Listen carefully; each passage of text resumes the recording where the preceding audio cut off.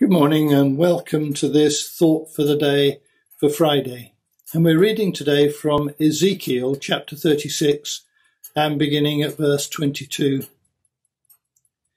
Therefore say to the house of Israel, this is what the sovereign Lord says. It's not for your sake, O house of Israel, that I'm going to do these things, but for the sake of my holy name, which you have profaned among the nations where you've gone. I will show the holiness of my great name, which has been profaned among the nations, the name you have profaned among them. Then the nations will know that I am the Lord, declares the sovereign Lord, when I show myself holy through you before their eyes. For I will take you out of the nations, I will gather you from all the countries and bring you back into your own land. I will sprinkle clean water on you, and you will be clean. I will cleanse you from all your impurities and from your idols.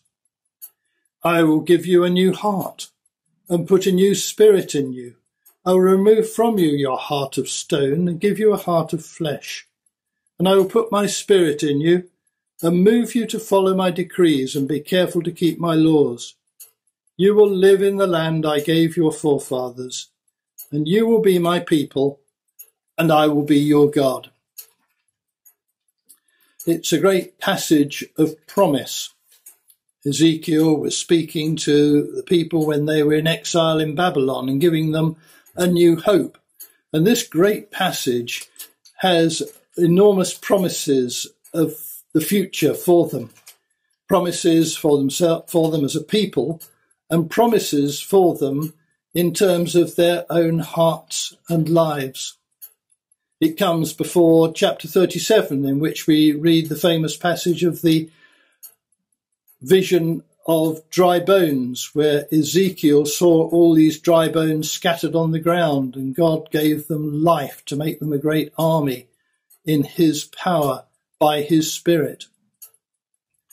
We're in this passage period between Ascension and Pentecost.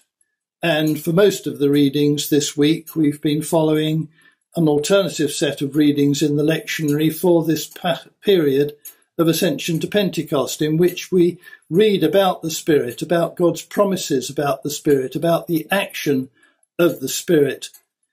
And it prepares us for the day of Pentecost on Sunday.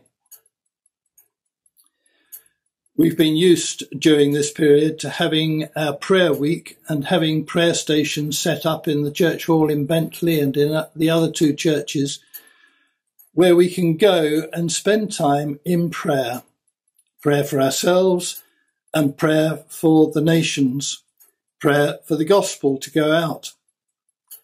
The subtitle for the week is Thy Kingdom Come, and we're praying about the kingdom coming in us and the kingdom coming in the world in which we live. Sadly, this year, we're unable to go to Bentley Church Hall.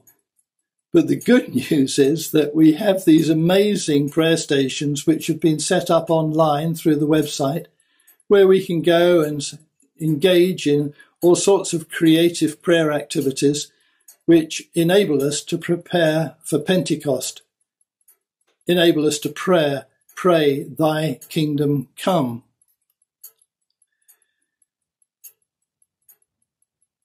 In Acts chapter 1, we read that the apostles were told by Jesus at the ascension to wait, not to do anything until power from on high came upon them. And they were obedient to that command. They spent their time meeting together and praying together until on the day of Pentecost, what Jesus had promised had happened, and the Holy Spirit came, and they were changed forever, and the church was born. And from that day onwards, the gospel spread out in wider and wider circles through the world as the message of Jesus was heard and received in the power of the Holy Spirit. It's a great story, a great message, a great piece of Christian history. And we place ourselves within that during this prayer week before Pentecost. like the apostles meeting in the upper room, we are waiting and praying for God to act, because it's only as he acts that the gospel can be effective, that people's hearts can be changed. I trust that you are praying this week with expectation. And if you haven't done so already, I trust that you'll visit the prayer wall, go and see all these activities and engage in them, that on the day of Pentecost, we may be a people prepared and expectant that God will act in us, in our church, and through us into the world. God bless you. Have a great day.